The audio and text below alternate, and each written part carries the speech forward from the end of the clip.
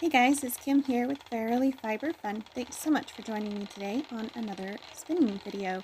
Today I am spinning a black Gulf Coast native fleece that I turned into roving on my own drum carder from fleece.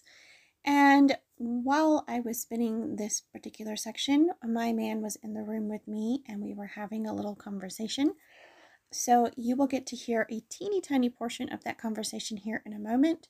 I did silence most of it because it did not pertain to today's video. Anyway, welcome to my channel, welcome to this space, and I appreciate you very much. If you enjoyed today's video, please give it a thumbs up, and if you haven't already, please do hit that subscribe button and don't forget to hit the notification bell so you don't miss any new videos. You having fun sitting in the wool? At least that's all clean wool, except for the paper bag behind you. So that was funny with him trying to put his socks on and sitting on wool, bags and bags of Jacob roving that were in the way. My man puts up with so much, and he's such a sweetheart and so incredibly supportive. And he's used to the bed being completely buried in wool when it's daytime anyways. So anyway, this video is showcasing how I production spin, and I just thought it would be really lovely to let you hear the chatter of the wheel in high speed. Some of you have probably watched my Instagram lives where I am spinning at a more gentle speed and the wheel isn't quite as chattery, but this is what she sounds like when I am spinning at my normal, fast production speed. And I spin fast for a couple of reasons. One is because I learned on YouTube from videos that had been sped up. So I learned to spin very quickly by watching people spin in high speed, in double or quadruple speed. So it comes naturally to me. The other reason is because it saves time, and I am able to make more money per hour of work with less cost to you, the consumer. And that's very important to me, that you don't have to pay a ridiculous amount in order for me to make a paycheck. Anyways, I am taking you through a lot of the spinning the singles and applying, and then we'll show you some pictures of the finished yarn at the end.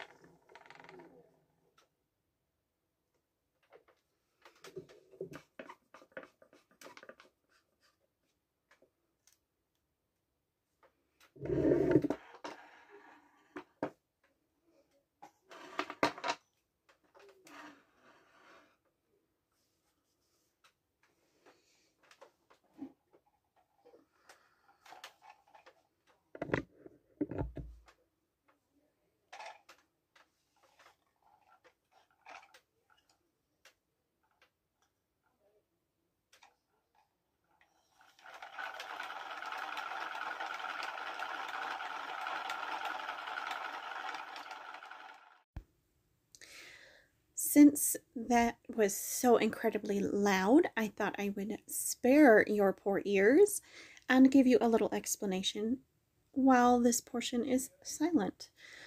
So, I am using a Knit Picks cake winder. It does make a cake of yarn. It doesn't wind actual physical cakes that you eat, although yarn sometimes looks yummy enough to eat. Oh, never mind. Oh boy. Anyways, I only have one bobbin for Lady Elizabeth, and so when I am ready to spin the next bobbin, I have to do something to empty the current one, because there's only one. So I am winding a center pole plying ball, except that I'm going to put it onto a cardboard tube that comes from veterinary clinic. It's the center of the first aid wraps or something like that. Anyway, my best friend works there and she brings them home all the time, and she shared with me, and they are smaller and stronger than toilet paper tubes, and so they're perfect. Anyway, I as I'm winding onto this ball winder from Knit Picks, gosh, I can't talk right now, I am watching the bobbin and the flyer very, very carefully because I don't want the yarn to tangle up, and I don't want to put too much strain on the bobbin and the flyer itself. So I will stop if there's an issue anywhere at all and fix it. And also, as the yarn becomes less and less built up on the bobbin, I slow down my winding so that the bobbin doesn't spin too quickly and essentially might end up putting too much strain on my flyer. I really don't know. I don't want to risk it. Anyway, all done, and here's the part where I slide it onto one of those tubes, and as you can see, it fits right on there. Super, super easy. This goes right on the Lazy Kate and is super, super, super easy to ply from, as long as you keep the balls in the center of the tubes and yada, yada, yada. Okay, so I am plying on a different wheel because Lady Elizabeth has little bitty bobbins and the Babe production wheel has great big bobbins. So there on the floor you can see my Lazy Kate is just sitting there holding the tubes with yarn wrapped around them. Gosh, that was hard to say. And I am simply plying away like I normally do. Nothing special to this. It's just a standard 2-ply, super easy, nothing special. Like I said, I am plying to about a 45-degree angle because I want a lot of bounce in the finished yarn, and a lot of the excess twist will wash out. The excess twist energy will wash out in the bath and will relax, so the yarn will not be over twisted when it comes out of the bath. Anyway, I am going to let you enjoy the Babe Production Wheel's chatter, which is quite different from the antique wheel. And I will see you later. Once again, I'm saying I will see you on the next one. Have fun. Enjoy everything you do today. Know that I love you and appreciate you very much, and I am blessed to have you in my little family here. And yes, at the very end, I will show you pictures of the finished yarn. Bye!